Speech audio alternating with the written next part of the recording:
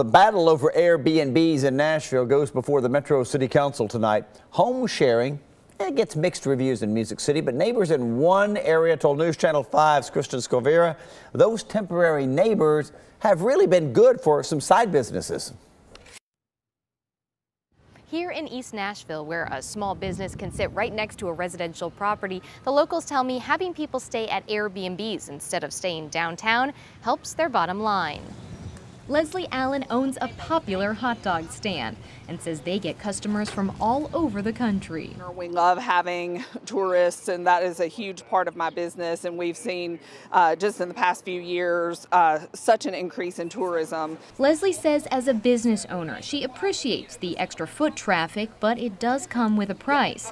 Sometimes the peace and quiet. So as a resident of the neighborhood, I understand the downside of it, where sometimes there are the Airbnbs on your street, maybe next door, that might have rowdier guests. In Nashville, Kristen Scovira, News Channel 5.